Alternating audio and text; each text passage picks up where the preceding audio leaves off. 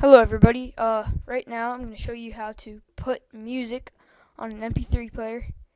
Not iPod, I don't know if this will work for iPod or not, but I'm just going to put music on an mp3 player. So, very simple.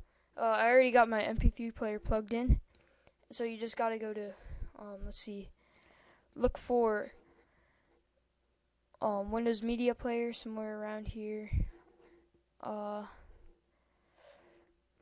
Kind of got moved, I'm guessing. Let's see. Well, another easy way to do it is just go to My Music. If you can't find the icon for Windows Media Player, and then click on a random weapon. Let's do the Super Mario Bros.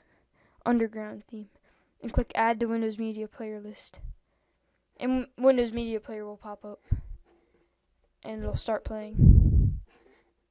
Okay, so what you want to do is click on Sync, which is right there, and this will pop up, and it doesn't matter which one you click really. This just, if you click this, it'll never ask this again. Or you could just do that.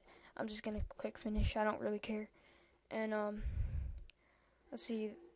There's all this music. You can just put whatever on. I do not know how that got there. This is Super Mario Bros. And it's got that weird picture. Okay, let's see. Put on a random one. Let's see. Google. Doesn't matter. Doesn't matter. Okay, Super Mario Bros. We're just gonna do that. We're just gonna. What you do is you just drag it over to here, and this will come up. And then you click Start Sync. And it's done. And this tells you how many gigabytes or how much storage space you have left.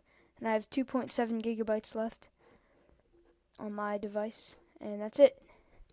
Thanks for watching.